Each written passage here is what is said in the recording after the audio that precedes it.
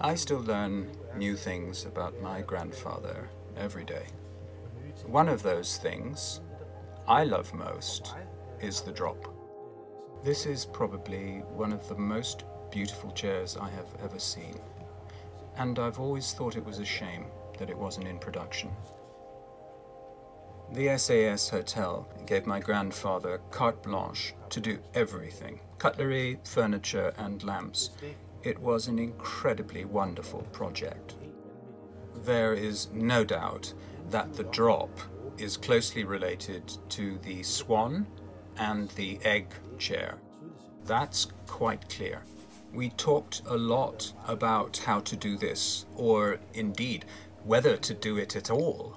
Could we make the drop chair out of plastic? Was that right? Was it a good idea? Would we devalue my grandfather's reputation? We usually have some kind of documentation about the original design. What were the correct dimensions? How was it constructed? We usually find answers to these questions in the product drawings. The product drawings capture the heart of a chair's design, and without this, all we're left with are differing opinions on how things are supposed to look. But there were no drawings. So we were kind of stuck. We didn't have anything that described the curves precisely, or showed the chair's exact original form. It was quite a shock that the drawings didn't exist, and in the beginning we didn't really know where to start. Fortunately, we had an actual old drop that we could remove the upholstery from. I mean, this is how we got down to the bare shell and found the original form. Once we had this form, we scanned it and used a CNC mill to create a one-to-one model.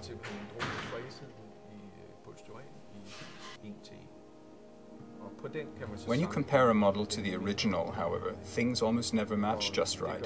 So the next thing we did was to recreate the original chair's seat and backrest in the model. So we ended up with an exact copy. The whole process of moving from a faithful copy of the chair's form to production actually takes quite a while. You start with the chair's exterior geometry and work out the technical details based on this architecture. Since we didn't have any original drawings, we needed to find some other way to find out how it was constructed inside.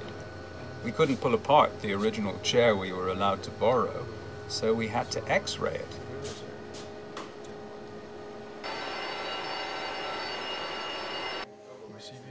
The X-rays showed how the original had actually been made.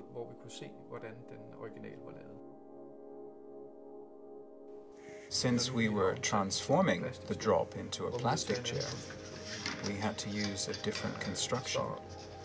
The development team designed a layer between the two shells into which the legs could be anchored.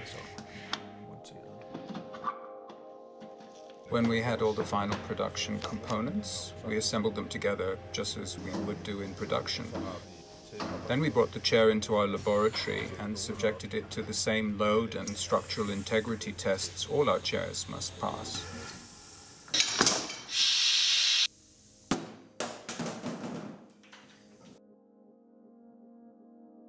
When the first prototype was assembled, we put it on a podium in our warehouse and invited people to have a look at the very first drop.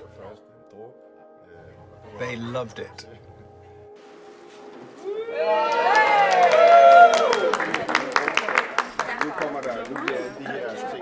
I really hope and believe that people will accept it with open arms, because it's a gorgeous little chair that inspires deep affection.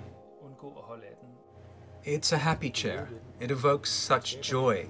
You just can't be angry with it when you look at it. In fact, you can only smile. It's a sculpture with a very simple form. The elegance of the legs' construction, the way they join together at the center of the chair's base, transform the drop into a little work of art.